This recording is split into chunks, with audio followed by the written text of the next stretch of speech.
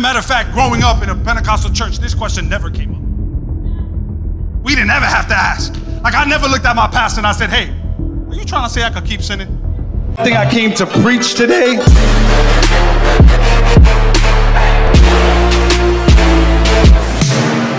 That wasn't that funny.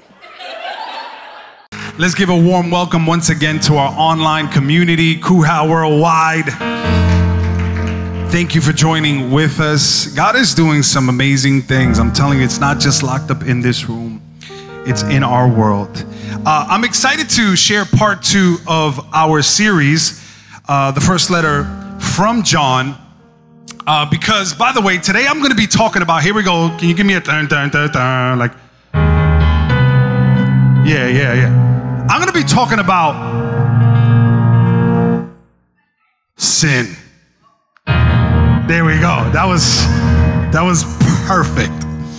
So for anybody that's ever said, Pastor O never preaches hard on sin, I'm going to be preaching on sin today, okay? I'm going to be preaching. So if you ever thought that you'll see a unicorn before you ever see me preach on sin, so I was scared, I beat you. So let's open up our Bibles. The reason I'm going to be talking about sin because that's what we are diving into today. 1 John chapter 2, verse 1 through 14. We're going to read 14 verses, but what we're going to do is we're going to kind of hone into verse 1 and verse 2 and verse 3. The truth is this entire letter, this entire chapter right here, we can do maybe 6 weeks just on this entire chapter. Literally, I'm going through it. I'm like, I can't even get past verse 3. It's so rich with revelation and goodness. So we're going to read the whole chapter, but then we're going to kind of like zoom into verse 1, 2, and 3. And I want to encourage you to go and read in advance. You can read this entire letter. It's about 5 chapters. You can read the entire letter on your own. It's a good read so that you can get more context of it and in it. But we're going to begin reading from verse 1. And here it says, my little children, I am writing these things to you so that you may not sin. By the way, this is going to be the best message you ever heard on sin in your life. Come on, somebody. But I'm a little biased. I'm just saying. Yo, where's my backup, bro? Sounds better with the backup. But if anyone does sin, we have an advocate with the Father, Jesus Christ the righteous. I love that. Jesus Christ the righteous. He is the propitiation for our sins. And not only for our sins, but also for the sins of the world. I love that because there's something about what Jesus did that didn't just impact those that would place faith in him.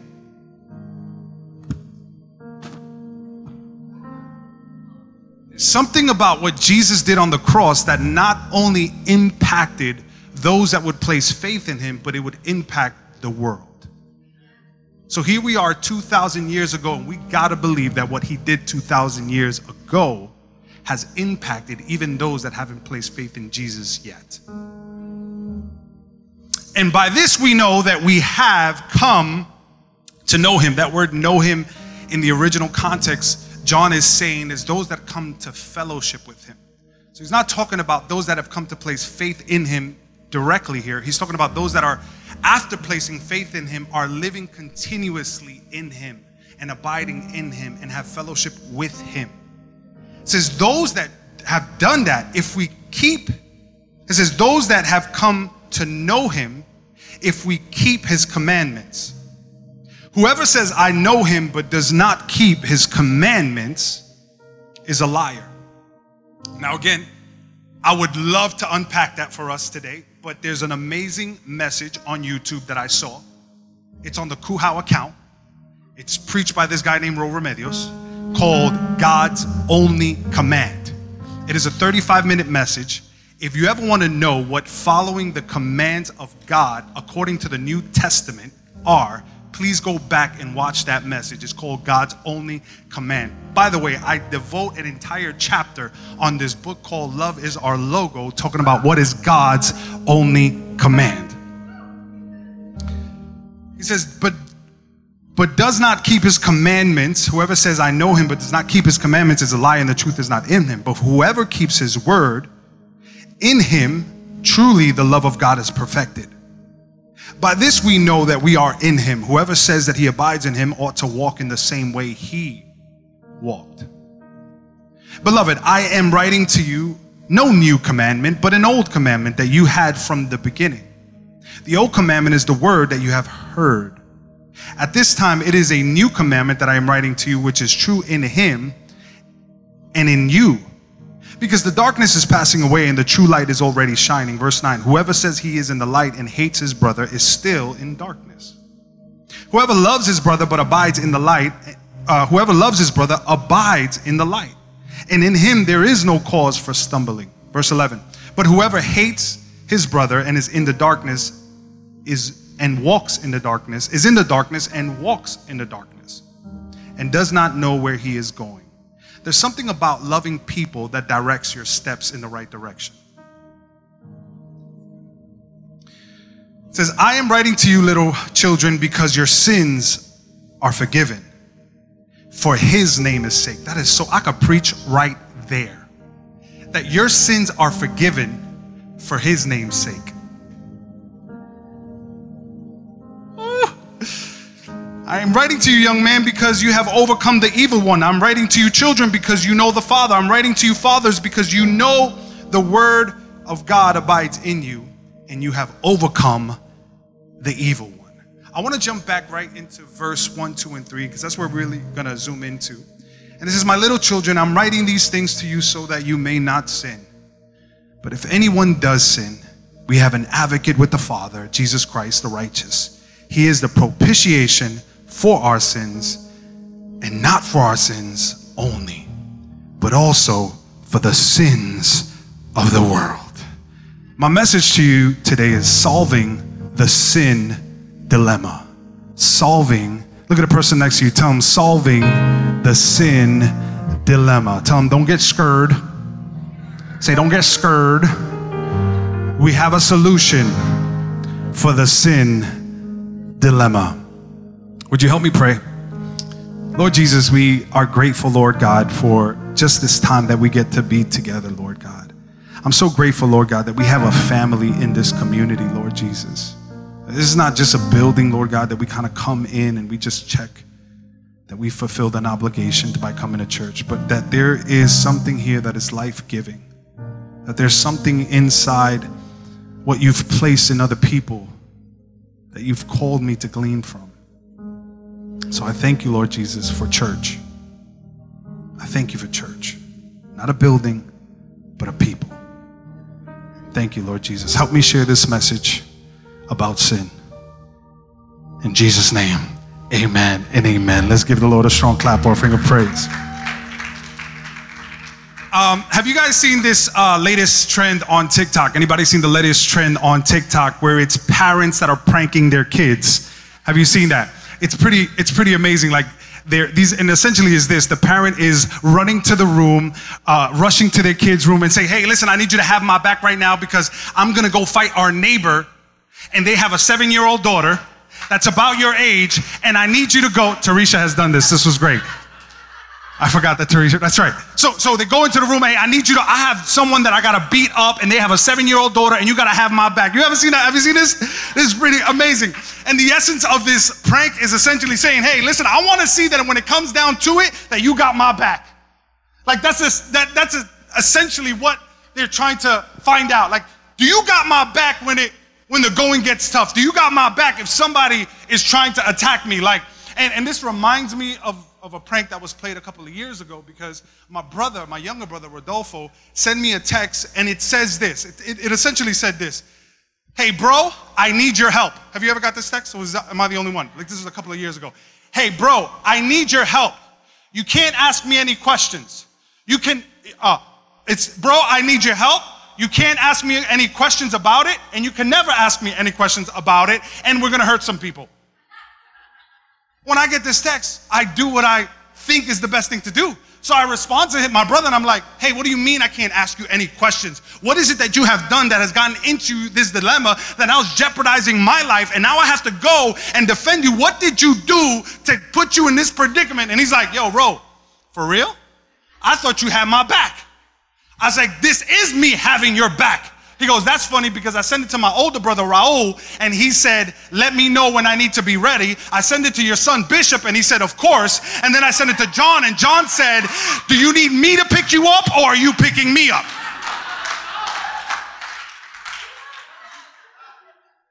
Has anybody got a friend like this?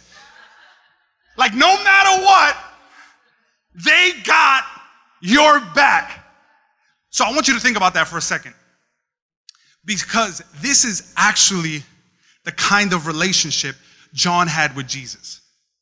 It was this kind of relationship. I want you to think about that. Like that person that got your back no matter what. Like you can call in a heartbeat and they're there no matter what. This is the kind of picture that you want to have when you're thinking about the author that is writing this letter to his church. He's talking about someone that was so intertwined with Jesus, someone that was so intimately connected with Jesus that he had his back no matter what. John was the disciple, one of the disciples, if not the only disciple that was there in the crucifixion while people were running away, while some of Jesus' disciples were doubting, while some of them actually denied him. John is like, listen, if you're going to kill him, you might as well kill me because that is my best friend. I'm a ride or die. I'm going to be there no matter what. I got his back. That's the kind of relationship that John had with Jesus. It was this relationship like, yo, I got his back no matter what. And the point, it was to the point where John, after the resurrection and after Jesus' ascension, John was persecuted as a pastor of a church to the point that he was boiled in oil. History will tell us that he was boiled in oil. He somehow survived that. This is John.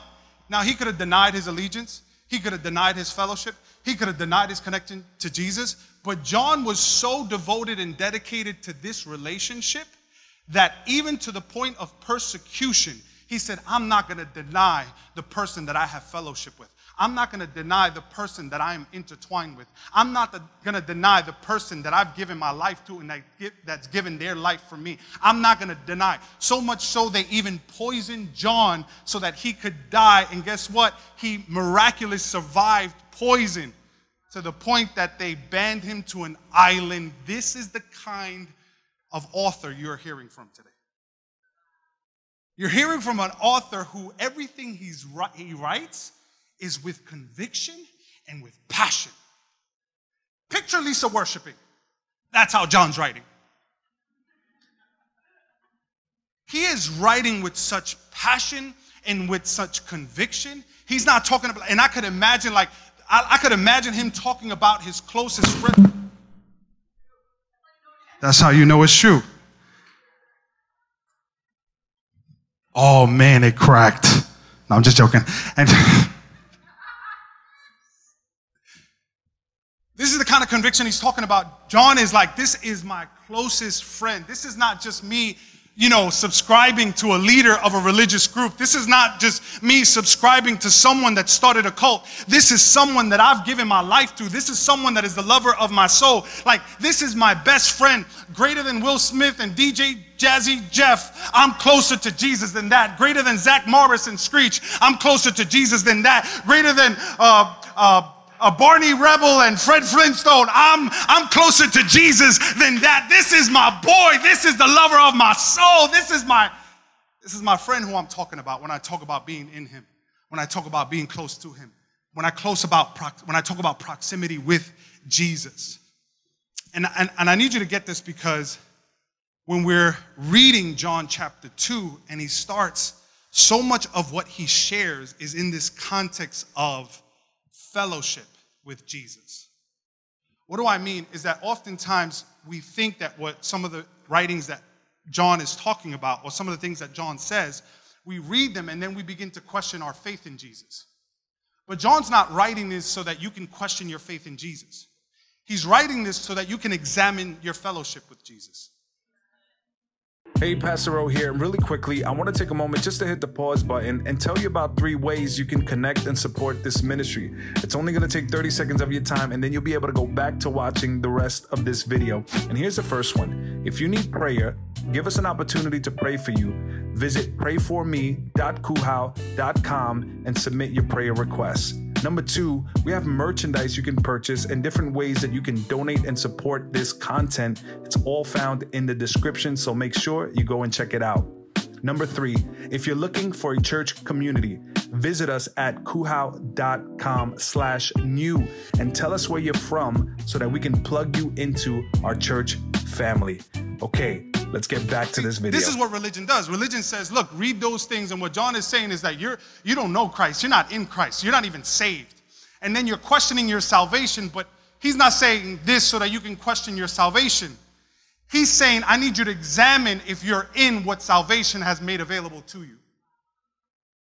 This is what his purpose is. He's writing this, and the best illustration that I can come up with is an illustration of a wedding ceremony in a marriage. Any married folk in the house? Come on. Any happily married folk in the house? Fake it till you make it. For those of you that have to fake it, I don't have to fake it because I'm extremely happily married man. That's the best example that I can use as an illustration. Like what he's talking about, he's not talking about he's not saying, hey, listen, you need to question your faith in Jesus. He's saying, I want you to just examine your fellowship with Jesus. I want you to just take inventory of your fellowship with Jesus. Are you connected? Are you intertwined? Because the kind of relationship I had with Jesus was a relationship that my relationship with him dramatically impact how I live my life with others. He says, I don't need you to question. In other words, it's not about the forgiveness of sins. It's are you in fellowship with him? See, it's not just the wedding ceremony. It's what the wedding ceremony escorts you to. And what he's speaking about is there's so many people that were enamored with the wedding ceremony. Oh, I can't wait. I have the forgiveness of sins. I'm finally going to be clean and forever clean. No, you don't understand that you becoming clean was done for a purpose. Not so that you can just be made clean. It's so that by being made clean, you can now have fellowship and reconciliation with your lover. So he's saying like the wedding ceremony is not the end of the journey. The wedding ceremony is not the conclusion. The wedding ceremony is what is now giving birth to a relationship with Jesus. Oh, I could even talk to married folk. Even right now, I heard that there's someone that's engaged. Imagine you focusing so much on the wedding ceremony, but then losing out on what the wedding ceremony has made available for you. See, the marriage is about, the wedding ceremony just escorts you to now living in close proximity with the person that you've made a vow to, with the person that you've given your life to, with the person that you have pledged your love to. And now every single day, you become more intimately connected with this person. Every single day you grow in your love with this person. Every single day you kind of get a feel of their likes and their dislikes. And every single day you have a desire more to please them. Every single day you enjoy their company. Every single day now you grow in your affection with that person. This is what a marital covenant looks like. And what John is saying is like, hey, too many of you guys have just limited yourselves to the wedding ceremony. There's so much more that's been made available to you. And so imagine you have this amazing wedding ceremony, right? Like the most epic wedding ceremony. And then once the dancing is over, once the pledges have been made, once the vows have been, the next day, you're walking as if you have not been impacted by the vows and the commitments that you've just made. So you see what's happening here. John is speaking to a group of people that just settled with having their slate wiped clean. And guess what? The truth is that if you've placed your faith in Jesus, your slate has been wiped clean.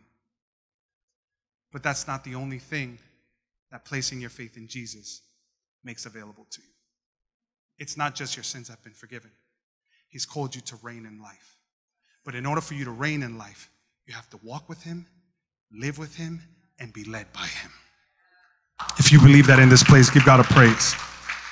So this is where he says, this is where we start in verse 1. Look what he says. He says, my little children, I am writing these things to you so that you may not sin.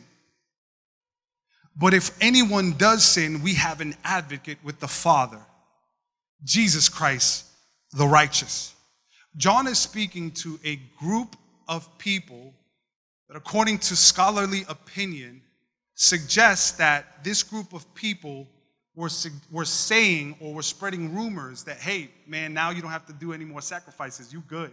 Like, your sins have been forgiven. You could keep sinning. Like, it's no thing. Like, you could actually keep doing the sins that you were doing, but now, like, your slate has been wiped clean. Like, you're good. You don't have to perform those sacrifices anymore.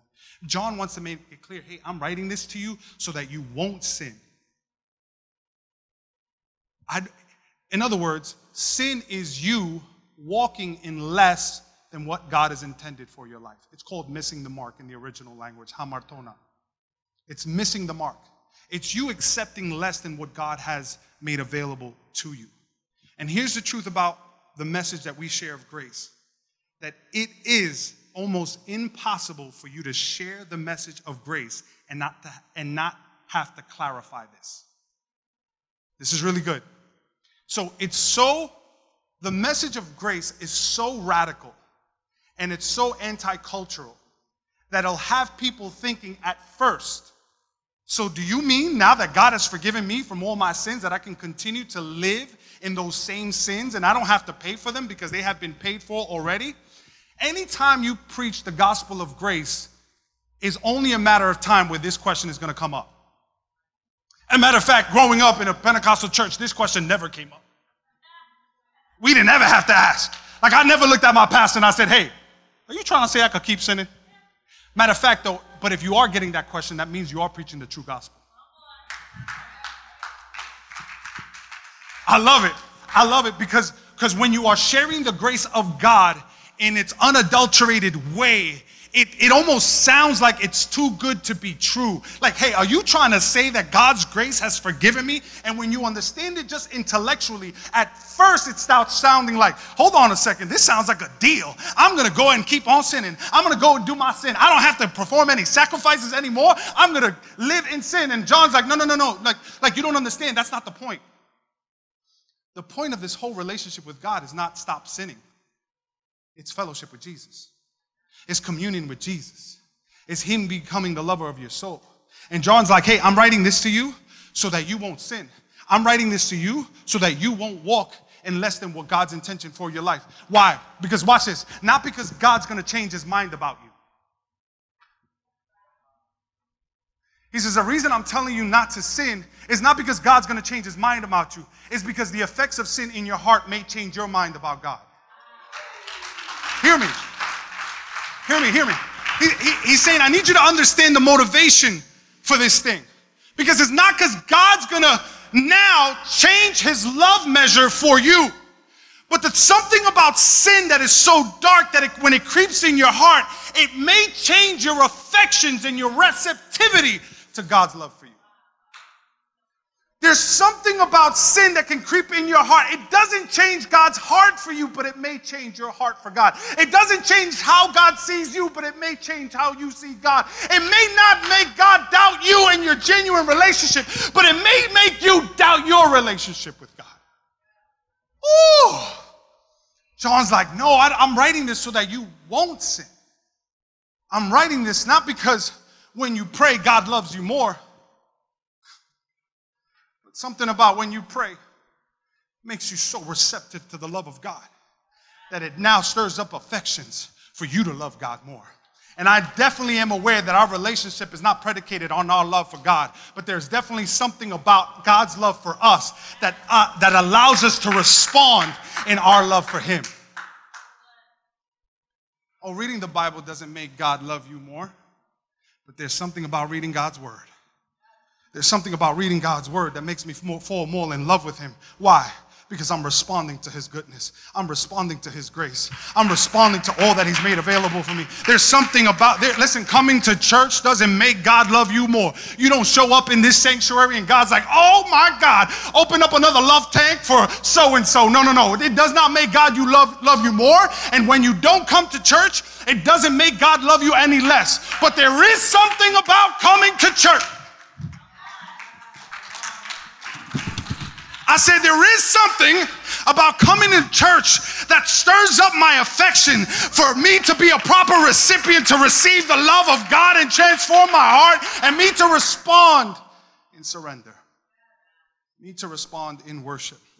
John's like, listen, I'm writing this to you so that you won't sin. Hey, thank you so much for watching this video. And if you'd like to watch more like it, be sure to subscribe so that you won't miss anything we release. You can also hit the bell icon so that you'll be notified as soon as we do so. And if you'd like to watch our live stream service every Sunday, all the information is in the description below. God bless you. See you soon.